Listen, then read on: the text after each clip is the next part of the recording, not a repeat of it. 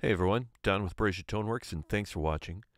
Today's video is about the Super Strat wiring mod. This came out back in the late 80s. I remember seeing this in a magazine, so I thought I'd put this together for you. It's basically replacing the 5-way switch on a Stratocaster with 3 mini toggle switches. And what you get out of this are 12 total pickup combinations and or sounds if you consider series and parallel together. So let's get started. Okay, looking at the components, we have our pickups, single volume, 2-tone, output jack. We're going to have 2 DP-DT switches. You can see the N and the M, that's for neck in the middle. Those are going to be DP-DTs. And the bottom for the bridge is an on-on-on or a DP3T switch. So make sure you do get the correct switches. I always like to make sure people understand my videos, so identifying the lugs on the switches. On the left side we have A, 1, 2, 3. On the right side we have B, 1, 2, 3. And on our pots we have L1, L2, and L3. Please keep the order in mind. If the pot is inverted, I do not change the order of the lugs. As always, we start with grounding. I use the top of the volume pot as my central grounding point. So I'm going to ground the top of all of the pots together and end at the top of the volume pot. Remember, on a volume pot, lug L3 is always grounded, so please make sure you do that. In this particular case, we also need to ground lug A3 of our bridge switch. And remember, this is the on-on-on switch.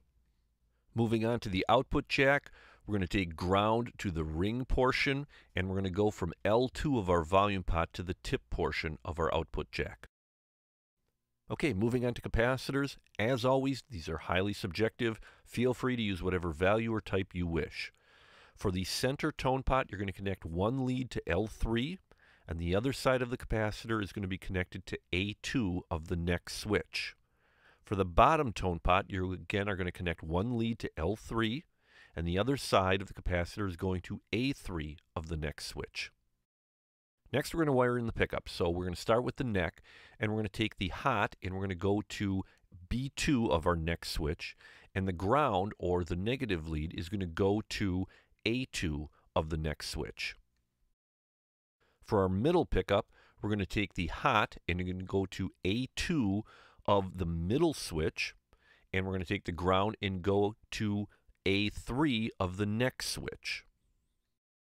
And finally, for our bridge pickup, we're going to take the hot and go to A1 of the bridge switch, and the negative to A3 of that same switch.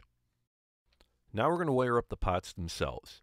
So starting with the neck switch, we're going to go from B2, and we're going to go to L2 of the center tone pot. From the middle switch, we're going to go from A2 to the center L2 lug of the bottom tone pot. And for the bridge switch, we're going to go from B2 to L1 of the volume pot. Okay, so now we're going to start to wire up the switches. So please pay attention. This does get a little bit confusing since I'm using the same lug numbers from switch to switch. So going from the neck switch, we're going to take a lead from A2 on the neck switch to A1 on the middle switch, and you can see that here in red. Then from the neck switch, we're going to take a wire from A3 down to A2 of the bridge switch, and that one's shown in green. Then we have from B2 of the neck switch to B2 of the middle switch, shown in blue. And lastly, we have B3 on the next switch going to A3 of the middle switch. Now to wire up the middle switch, we will take a lead from A3 on that middle switch to B2 on the bridge switch, shown here in brown. And finally, we will take a lead from B1 on the middle to B1 on the bridge, shown here in red.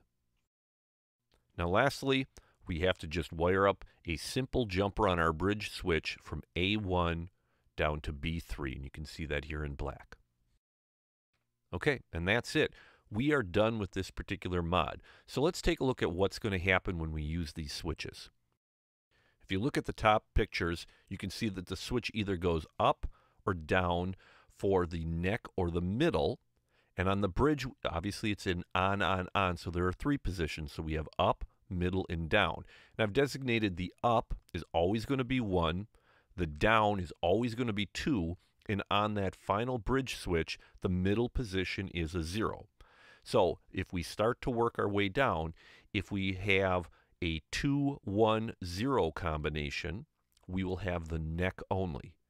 Obviously 1-2-0 would be middle only, which represents the drawing I have above. So you can see how this works. Moving down, you can have your bridge only, you can have your neck and middle in parallel, neck and bridge in parallel, middle and bridge in parallel. Then we can move to series, and then we can have all 3 pickups together in parallel series or series parallel.